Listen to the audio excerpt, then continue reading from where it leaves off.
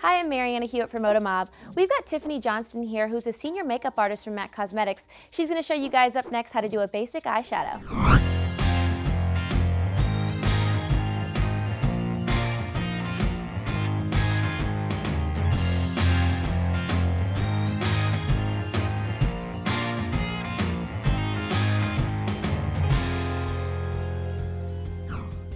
So I'm going to give you some tips and techniques on how to do a great eyeshadow application.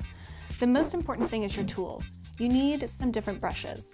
I like to start with a flat brush so that I can apply a great primer. My favorite primer is the Paint Pot from MAC. And with my flat brush, I'm just going to make sure that I get enough to very lightly dust this across the lid.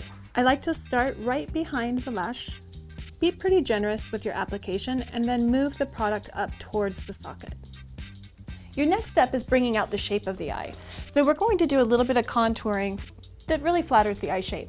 If you don't have a strong socket area, don't worry. You can employ this technique from the outside in, but in this case, I'm gonna go ahead and shade that area because it is a nice blending. I'm gonna use a neutral brown because it is for every day. This color is called Cork, and I'm using a number 224 brush. I like to start in the outer crease and the outer corner of the lid, and that kind of creates the anchor. That should be the darkest point of application.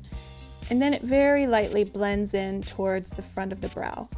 Blend that brown shadow into the foundation and the surrounding areas so it just creates a nice subtle shape.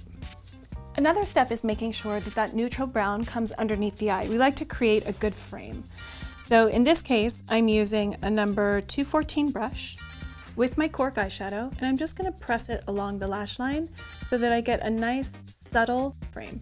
The final step for your natural everyday makeup is making sure that the liner along the top really enhances your lashes. I'm going to use a color called Carbon with my trusty 266 brush. This is an angled brush. It has a great stiffness to it so that when it delivers the product, it can get that eyeshadow very densely applied right at the base of the lashes. Now, some people aren't big fans of using eyeshadow as liner because they're worried that they're going to get something called fall down onto their cheekbone. The trick is making sure that as you dip your brush into the product, you always flick off the excess so that all of that extra powder is done away with before it makes contact with your skin.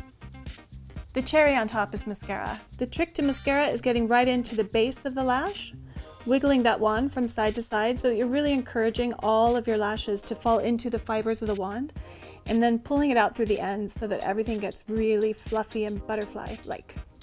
For every day, I think 2 or 3 coats of mascara would suffice, so that when you're going out at night and you want to make a difference, you can add 2 or 3 more coats and you'll see your lashes just get thicker and thicker, and that creates a more dramatic look. And that's a good basic eyeshadow application. Just remember to keep your daytime eyeshadow simple.